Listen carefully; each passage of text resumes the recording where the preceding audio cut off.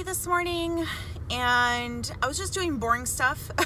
Like I got my Bible study done, which is not boring to me, but I got that done and just kind of putzing around the house, putting laundry away, all the fun, typical household responsibility things. So, and in the event of it all, as the excitement continues, I have to go pick up my dog from the groomers because he's a big hairy beast. He's a golden retriever and he needed some help.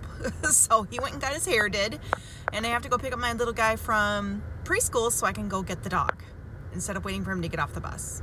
Yeah, so anyway, ran into the store quick tonight. I'm gonna make some keto enchiladas for the family, and that's gonna be super good. This weekend we made some pulled pork. It was delicious and amazing, and we usually make 3 pork butts at a time and shred it all up, and then we make it into a bunch of meals or just throw it in the freezer.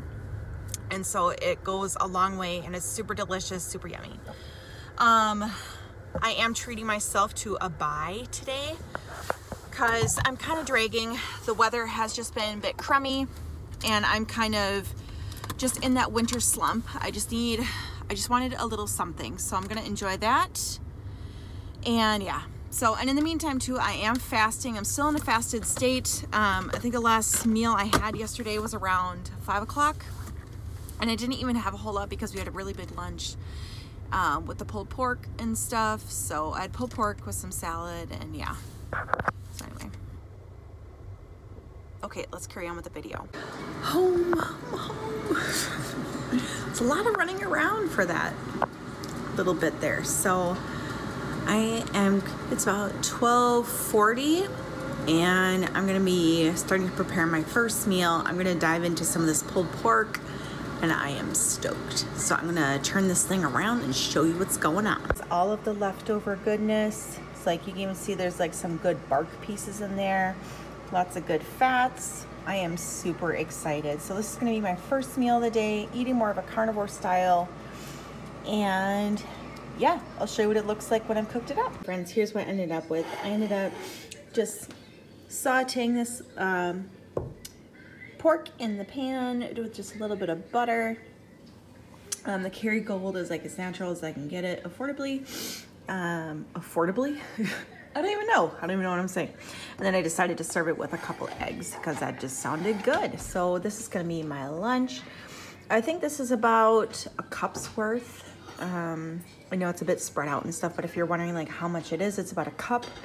And then I used about a tablespoon of butter to cook both of the eggs and the pork. So that is gonna be my first meal of the day. I cannot wait. Guys, I don't know about you, but I am struggling this spring and winter with no sunshine. I don't know how people like in Alaska and Scandinavia and stuff do it. I don't know. But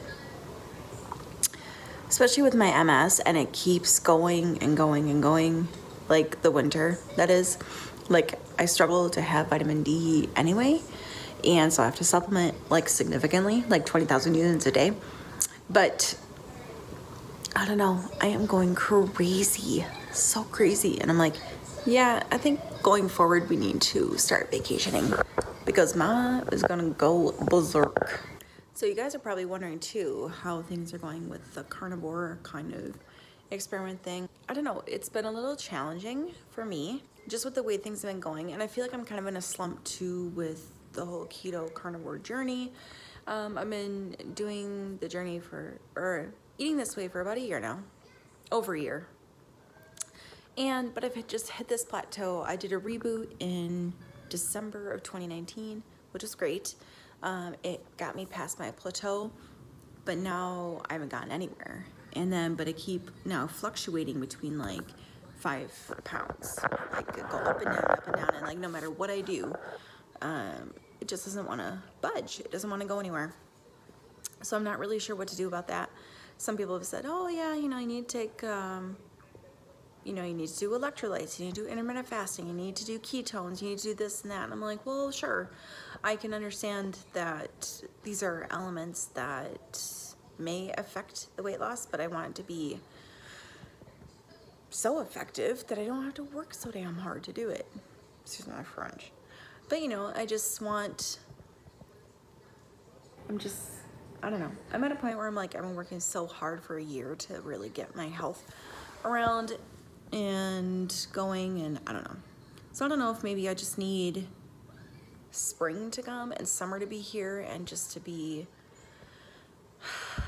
like in a better place mentally too. Because right now, seriously, I mean, everything is like clouds for days. And I'm going bananas. So, I don't know. So that's where I'm at. All right, on with the day. Let's get into the nitty gritty of making these enchiladas. I know I have made another video making some more low carb enchiladas. They are the most keto friendly, super tasty. I will leave that in the description box below actually if you want to check it out, or maybe like a little clip thingy you can click on there. But for this one, for the most part, I'm just making it low carb. I'm going to be using low carb tortillas, which is fine. But for me personally, I try to cut out all gluten or as much gluten as possible just because I don't react to it well. I do not have an allergy, but I do not react to it well. So for the most part, when I get these tortillas for my kids, for my husband, these are the ones that I use the most. So my kids love the Mission brand.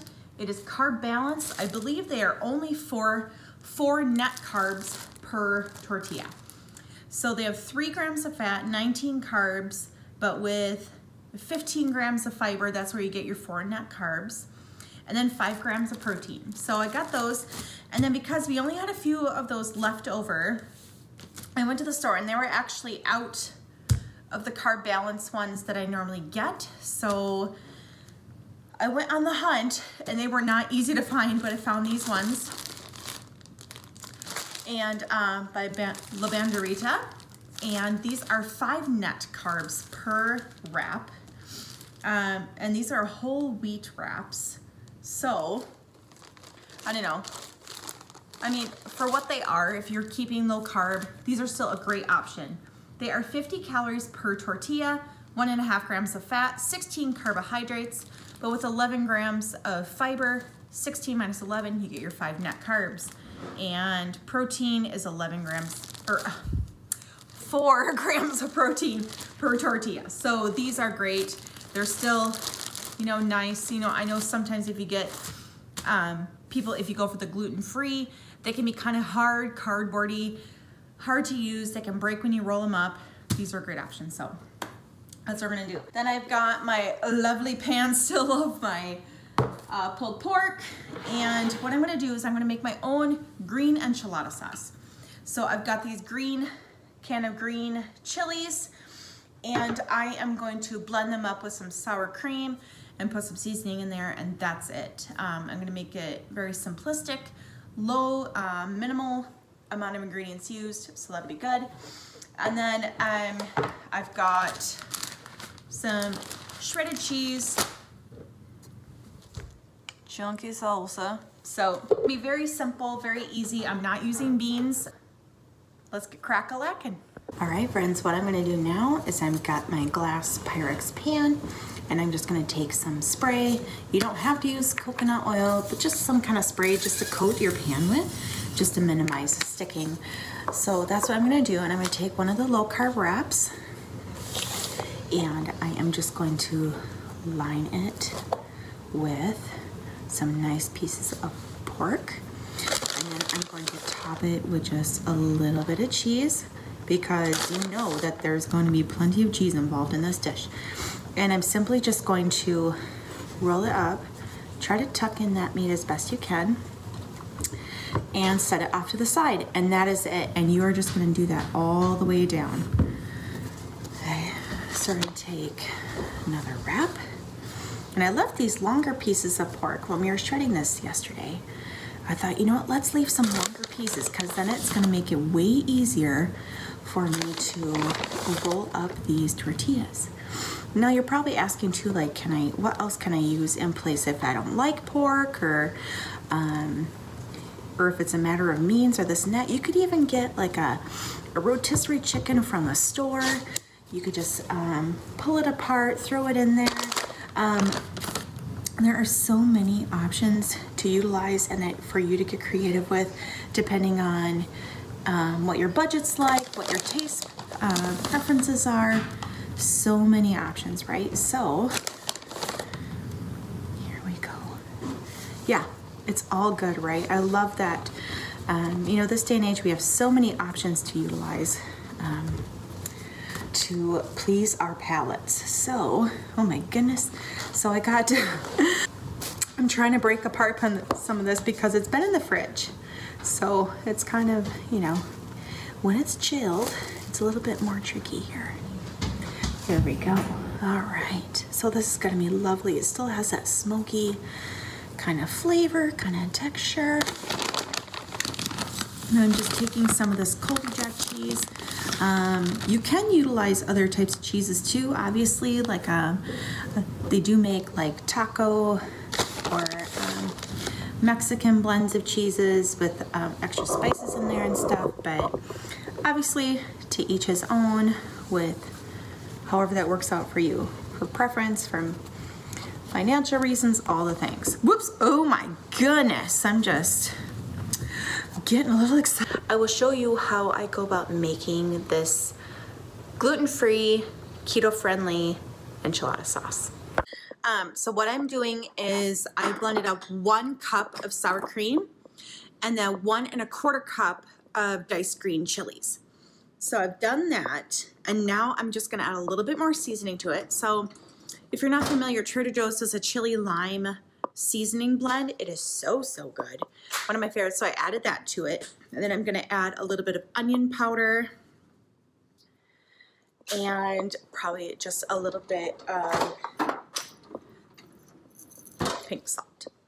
And then I'm just gonna blend it up and pour it over top of the enchilada wraps. So it's gonna be good. I just mixed all that up. I added the salt, I added the onion powder and the chili lime seasoning from Trader Joe's, mix that all in. And so now all I need to do is take this and I'm gonna pour it over top it with cheese, some more chilies. So I have a little bit of chilies left. And then probably gonna put some diced tomatoes on and some black olives. And that's how we're gonna do it. So, and then when I serve it, I usually serve it with some extra sour cream and jalapenos, and it's gonna be delicious. You just bake it in the oven for, I usually do like 425 for maybe 20 minutes. And mostly like everything is cooked. It just needs to get warm, basically. Just needs to cook nicely. The cheese needs to melt, all the flavors need to come together, so it's gonna be great. All right, guys, we got it all set here. So I know to each his own, but what I did is I poured the sauce on top, covered it with cheese, and then I added the rest of the green chilies of that can, and I chopped up some of these olives, and then I chopped up some tomatoes, tossed them with a little bit of salt and put them on there. And so that's how it's gonna bake. I am super excited. The kids love it. I think tonight though, I am gonna serve a little bit of brown rice. Not loads, but I mean, they're not 100% keto or things like that, but I do like, you know, they're still okay to have some things like this. It is, I do make sure that I get organic, non-GMO, all the things. And thank heavens for quick cook brown rice. So that's what they're gonna have, and I'll show you what I might have on the side with mine. I found this at Trader Joe's. I know it's not really like, I suppose at this point it's more like dirty carnivore in a sense, but I am gonna serve this. I got this at Aldi. I'm gonna heat this up, serve it with some of the meat on top, and then put like a tiny bit of the sauce on there. So that's what I'm gonna do. I don't know, like I thought just to give it a whirl. I mean, it's extremely minimal ingredients, all the things, so I'm gonna try it out and make it a nice Mexican dish. I cannot wait. I'll just have